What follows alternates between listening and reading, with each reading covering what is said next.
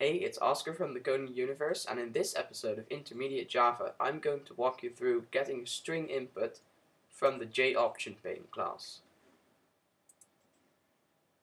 So I'm going to create a new class called input_test with the main method, and I'm going to import javax.swing.JOptionPane.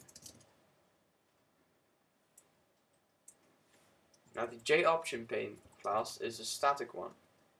So you type in jOptionPane dot show message dialog or show input dialog. We're going to be using the input dialog method. If you're already using a JFrame, you'll have to specify that as a parent component. So we're going to create a new variable called string input and initialize it to jOptionPane dot show input dialog. And as message we're going to write enter some text.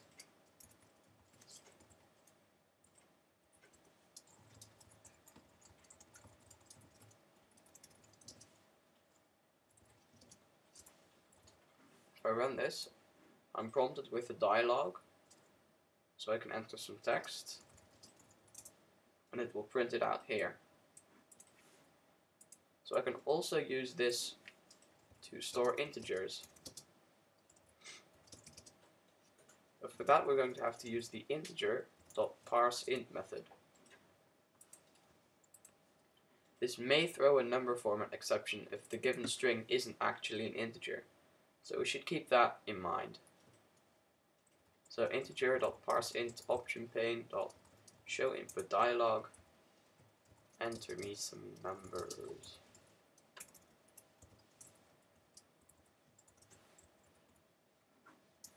And print that as well.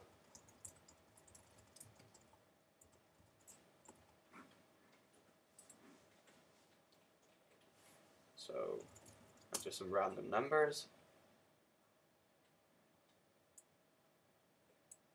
And it seems to be an integer which is too large. So there we go. That works. I entered some numbers. And it prints them after it's stored them in an integer called input. You can also do this with doubles using the double.parseDouble method,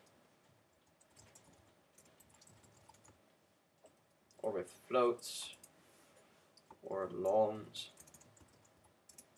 long.parseLong. You get the idea.